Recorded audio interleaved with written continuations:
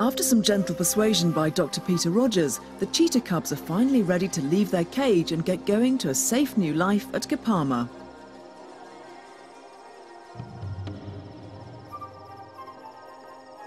They're an important addition because it's unusual for wild cheetah cubs to survive without their mothers. They will now provide vital new blood to a species that's been weakened by a lack of diversity.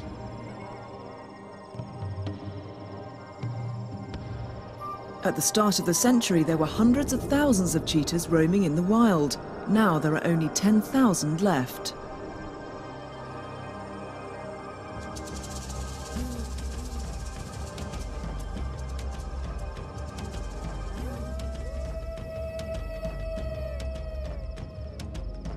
Back at Kapama, Scarpy and Jabu are going for a walk. And while it all looks like play, this is an important part of a long-term plan to reintroduce Jabu back into a herd. Jabu's personal handler Fawny plays the role of mother, showing the young elephant where to find food.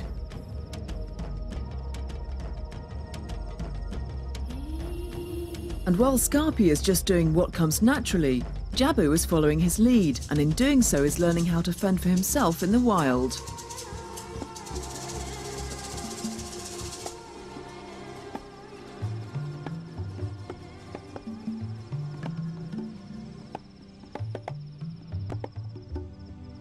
It'll be a couple of months before Doc Rogers attempts to introduce Jabu to other elephants.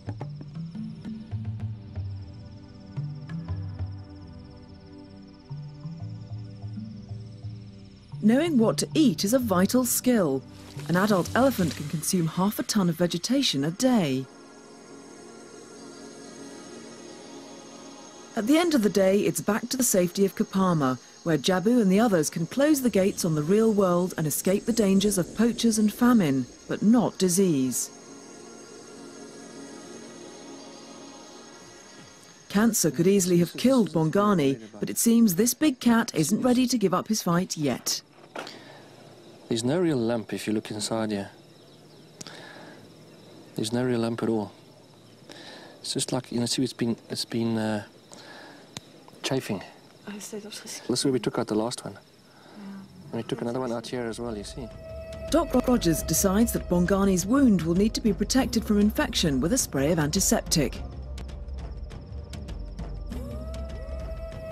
Bongani is given the all clear for now, and the Kapama team is quietly confident that the cheetah will make a complete recovery. Bongani should be back on his feet again in 10 minutes. A pioneer of medical research, he's helped prove that chemotherapy can help save the lives of big cats with cancer.